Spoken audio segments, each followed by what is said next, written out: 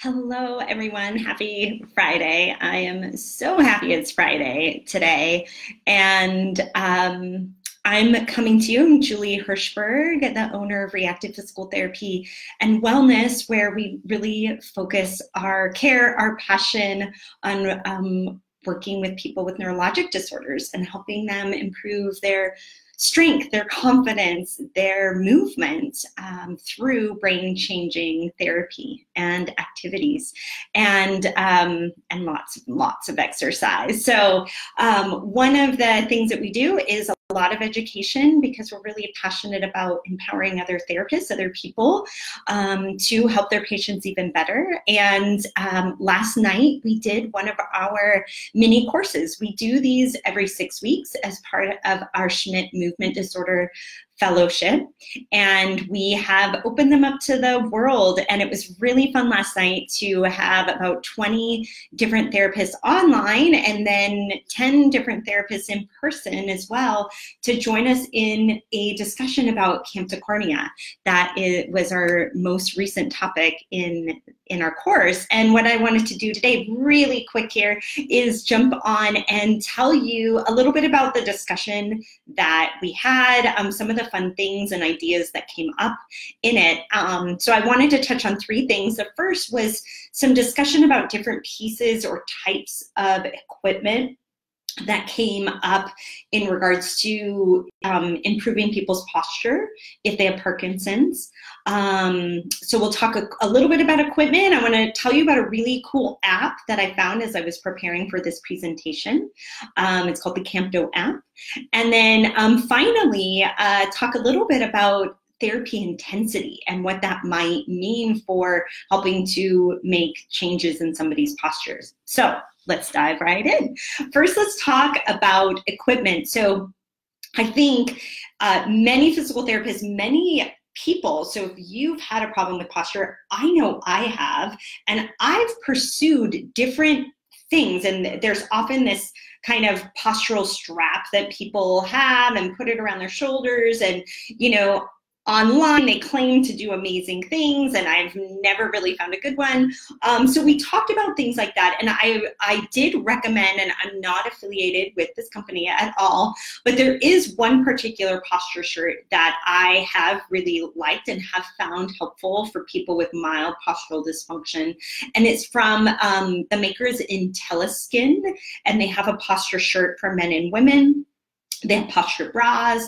I use it myself, really like it. But I will post links in our comments today for all of these things. So the IntelliSkin shirt is something that came up. We also talked a lot about surface EMG, and I really love to hear from you all if you've used this before.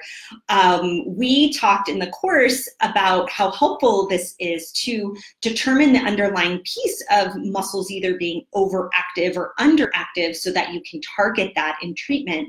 So if you're using something, I'd love to hear what you're using and if you found it effective. And if not, you know, why not? If you're a person with a postural problem, this would be a charge for you to ask for a little bit more and really understand if those muscles are activating as part of your posture. And if not, how do we get them activated? Or if not, do we need to pursue and look down the road of another diagnosis? So we use something called the Flexor Go. It's made by Healer Tech. It's a new company. It's supposed to be very like entry-level, surface EMG, inexpensive. And so we've been trying that out for a while. What's really nice about a new company is they're very responsive. If we have a problem with something, they're right on top of it. And I've met with a group of them here. They're based in San Diego. So that's a great resource if you want to look into it. Healer Tech is the company. And again, I'll post a note, but we talked about surface EMG.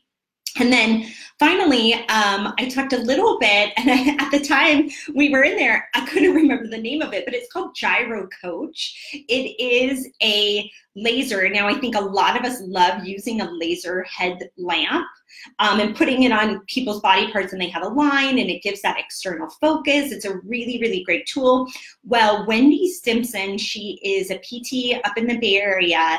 said, that's great, but I want more. And she developed one that projects a laser line. So a horizontal line and a vertical line.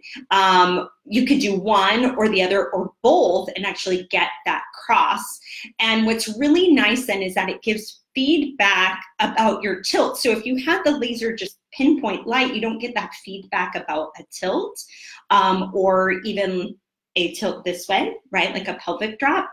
So she was really generous and gave us one to trial out, and we've been working with it and I really love it. It's she also, the way she designed it with multiple different attachments, so you can put it on any limb, put it around the waist really easily. Again, I'm not affiliated with these companies, but these are just fun things that we have tried and used, and I know a lot of PTs would enjoy using them. So that's called Gyro Coach. So those were some of the pieces of equipment that we talked about, creative ideas to use to help people with their posture. The second really cool thing, and I'll post a link here, is out of a university in Germany. They created something called the CamptoApp, and it is available online. I'll post a link to it, but very, very simple to use. Upload a picture, get it facing the right direction, and then you can measure the angle of the Camptocormia. They developed this for use in the research studies, but it's so user-friendly and simple that I feel like I'm going to use it all of the time for my posture measurements. The key pieces are labeling a C7, an L5, and then the lateral malleolus. So helpful to have little stickers probably for that. And then it measures the angle for you. So when you look, so we presented a case yesterday with a gentleman who started out, gosh, his exact number, I believe, was in 45 degrees. And after 6 weeks of therapy, he was at 29 degrees. So a pretty nice improvement. And you could visually see it, but it was nice to have the measurements of that. So that's called the CamptoApp. So I'll post a link to that as well. And then finally, I think this is where I got maybe the most fired up about is when you dive into the literature in Camptocormia, a lot of it is from Italy, which is cool. And so we talked about maybe we all need to take a trip to Italy and visit these folks that are doing these cool research trials, not just in Camptocormia, but they're doing stuff in Parkinson's. But what they're doing is intensive. Every day, like 5 days a week, 90 minutes a day of therapy. And that's how they're getting results. And we're just not set up well to do that. And I know there's been discussions in some of our groups about doing that in freezing of gait and other things. And I think it is really where we need to go. I'm really curious to hear from other people if they're able to do that, what success they found it, I know there's some challenges, there's some barriers to it, but so many rewards. And we've done a few intensives in our practice here and definitely see the benefit, but honestly, I feel like we need more. But that's a change in our practice, in our scheduling, in all of those things. But I think when we look at the literature in specific to Camptocormia and PISA syndrome, nobody's doing once or twice a week for 6 weeks and getting results. They're doing really intensive bouts, and I think that's what we need. So there you have it. That's 3 take-homes. We talked about a lot of equipment helping us to give external cues and provide some extra support for improving posture. We saw a really cool measurement app, the CamptoApp, and the literature from a summary standpoint. So we dove into, in our mini course, we talked about what that intervention includes, what's been shown in the literature, what we can do in patients. We talked through some case studies. So we talked about the nuts and bolts of it, but the overlying piece was intensity of practice for people with Camptocormia. So that's just 3 little pieces of what we did last night. We did record the mini course, so if you're interested in learning more, you can grab that. I'll post a link as well. But it was definitely really fun to have people from all over the world joining us and commenting and sharing discussion, and I think you'd really enjoy that. And I want a big announcement because this is going to be coming out next week.